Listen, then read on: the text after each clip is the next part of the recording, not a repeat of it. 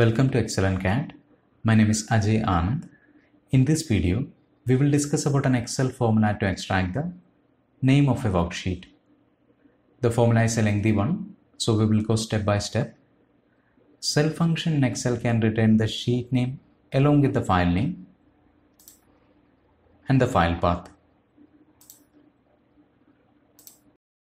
Equal cell function, open parenthesis, select file name from the available options, comma, select a cell in the worksheet.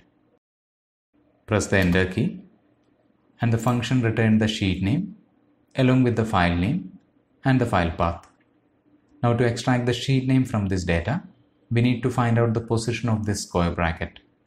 For that, equal find function, open parenthesis, double quotes, closing square bracket, double quotes, comma, cell function, open parenthesis, select file name, comma, select a cell in the worksheet, close parenthesis, once again close parenthesis, and press the enter key.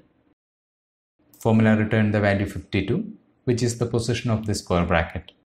Using this value inside mid function, we can extract the sheet name from this data.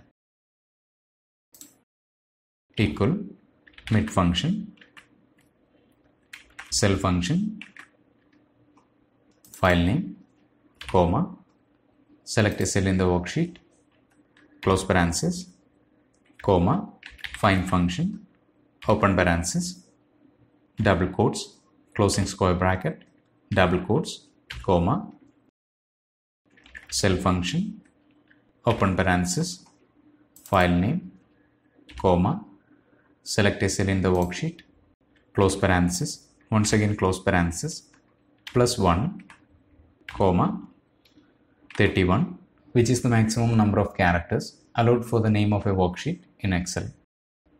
Close parenthesis and press the enter key. Formula returned the name of this worksheet. Now when I change the worksheet name, formula will update for that change. I hope you will find this video useful. For feedback and discussion, please make use of the comment section. And those who are visiting this channel for the first time, subscribe and press the bell icon so that you won't miss any video releases. Thanks for watching. Have a great day.